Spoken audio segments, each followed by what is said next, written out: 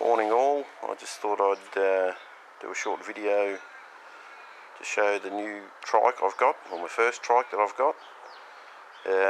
Ended up getting this because I've had about 3 rounds of back surgery and a normal mountain bike wasn't doing it for me anymore, hurt the back too much.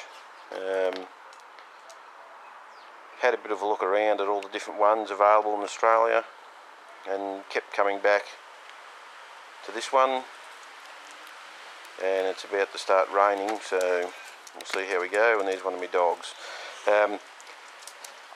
Made my mind up on which one I thought I wanted and ended up not being able to find one in store, and the rain's getting heavier, so I'll try this again a bit later. Right, back again in between showers of rain. So as I was saying, I'd had back surgery. I've put on weight. I'm probably about 115 kilograms, so probably about 260 pounds. So I need a bike that's fairly sturdy, that's not going to give me back problems. I'd found by searching online what I thought I wanted, and there goes the dogs again. But had trouble finding dealers that had them on the floor. Ended up talking to Michael from mrrecumbenttrikes. Now, there's his web address there. I went and saw him and told him which bike I was looking at. It was interesting that he had different models on the floor, and he let me try the one that I thought I wanted, and then explained to him what sort of riding I was aiming at doing, and he said it probably wasn't the most suitable bike. I had a go on this one, and it was about $800 cheaper than the one I've been looking at, and that was with modifications. So I'll just show you a bit of what I've got, what I've put on it. We've got a Garmin 500 computer, GPS, heart rate, does all that. Needed something to keep the cars from annoying me, and I found the electronic horns didn't work, so now have the air sound, which sounds like a truck, but it does the job. It scares the dogs at the same time. Lightweight double wall alloy rims, stainless steel spokes. Now Michael strengthened the frame down there for my size. He said I probably didn't need it, but just to be sure, we do that. Avid BB7 disc brakes. Now the headlight was a bit tricky. I needed something, a lot of the bike specific ones didn't last that long. This is actually the new LED lenser with, it's a headlamp actually, and you can buy a bike mount kit, and Michael and I came up with a way to mount it, and it's good because I can use it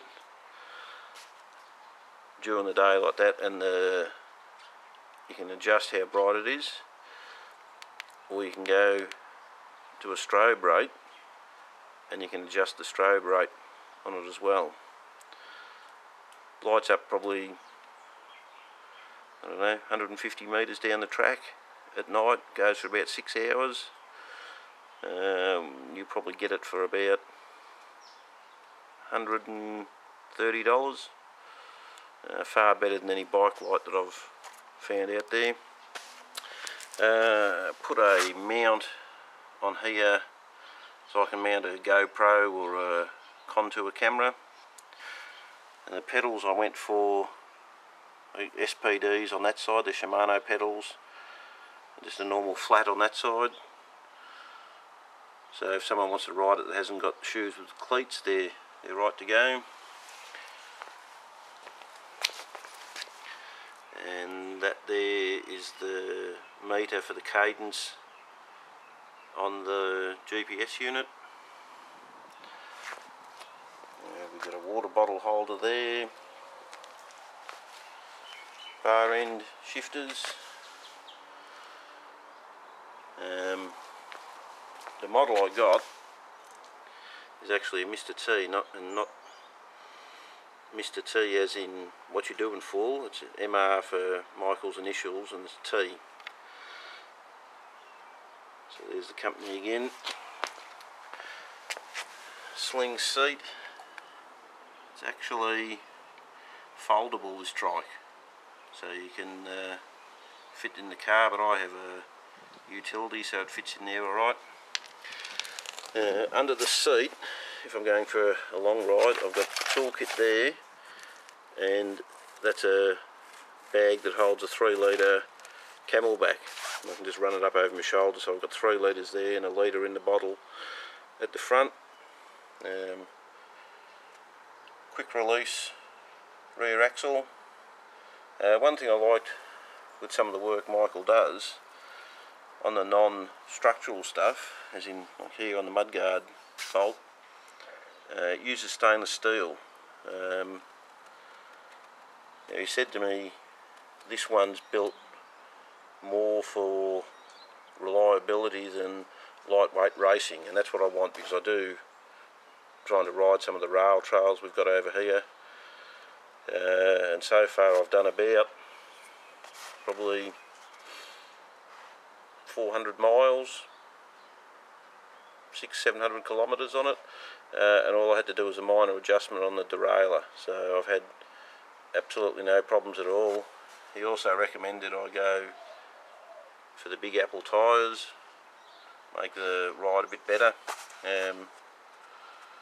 I'd like, interesting to try a full suspension bike, but it's just at the time I was stretching the budget with what I had here, so maybe down the track we'll look at that. The rack came from Michael as well. I bought this toe peak bag, which is handy. Put a drink bottle in the back there, but the thing I like about it, you can unzip this and it becomes a little set of panniers, so that's not bad. And I bought a different rear light. I wanted something brighter so I could be seen, and I normally leave that on day or night, so it's rechargeable too, like the front one, so you just bring it home, plug it in, it's ready to go the next day. When you're looking online at the videos, if you haven't seen them before, have a look. It's a bloke, goes under the name of Dredger Clock, D-R-E-G-E-R Clock. His name's Glenn, he's from California. Have a look at some of his videos, he does some fantastic ones there. Hopefully I can do some that are half as good as those and I'll be happy, but I'm changing wheels on it for when I'm just cruising around. They should arrive in the mail in the next few days, so hopefully I'll do some more videos for you soon. Thanks.